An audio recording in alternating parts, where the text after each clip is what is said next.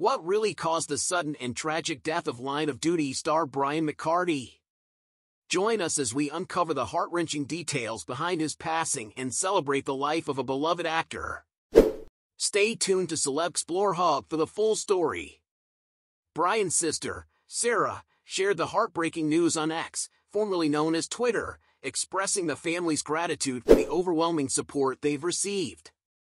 She detailed that Brian's condition caused short pain and a sudden death, leaving a void in the lives of many who knew and loved him.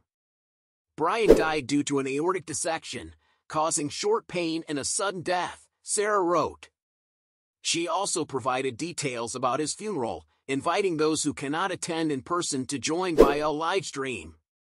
Brian's 35-year career saw him in many memorable roles, including appearances alongside Sean Bean in Time, and in films like Rob Roy and Filth.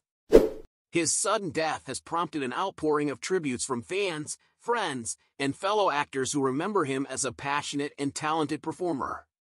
United agents, who represented Brian, expressed their shock and sadness, calling him an actor of great talent.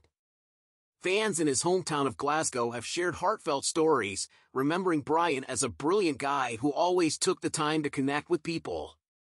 Brian McCardie's love for acting began in his youth, growing up in North Lanarkshire and performing in local theatre productions. His career spanned TV, film, and stage, leaving a lasting impact on all who watched him perform. That's a wrap for today's video. Our thoughts are with Brian McCardie's family and friends during this difficult time. Don't forget to give us a thumbs up and share your memories of Brian in the comments below. And if you haven't already, hit that subscribe button to stay updated on all the latest news from CelebXplore Hub. Until next time, this is CelebXplore Hub signing off.